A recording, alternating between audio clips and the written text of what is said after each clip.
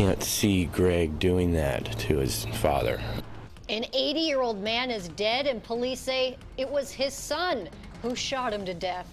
This is KOIN 6 News at 4 o'clock. I'm Jennifer Hoff. And I'm Jeff Gianola. This all happened at their Beaverton home on Southwest Hoodview Place.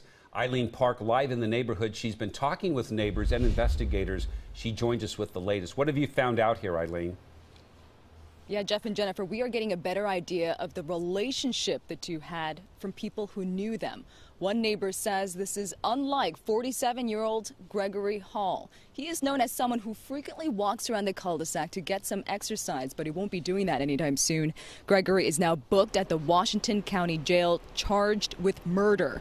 Beaverton police say around 5:20 this morning, they received a call from Gregory saying that he shot his father. So when they arrived, they arrested him, and his father, Dennis Hall, was taken to the hospital. But police say on the way there, he died.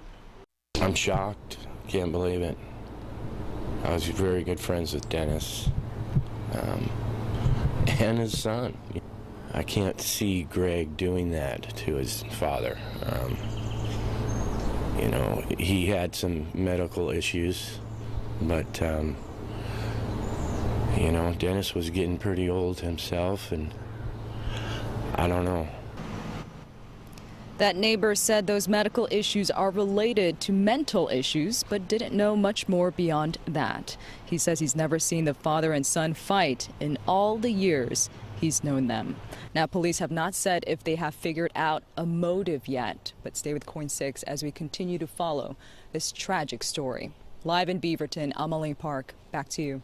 All right, Eileen, thank you. It is sunny outside right now. This could be the calm before the storm because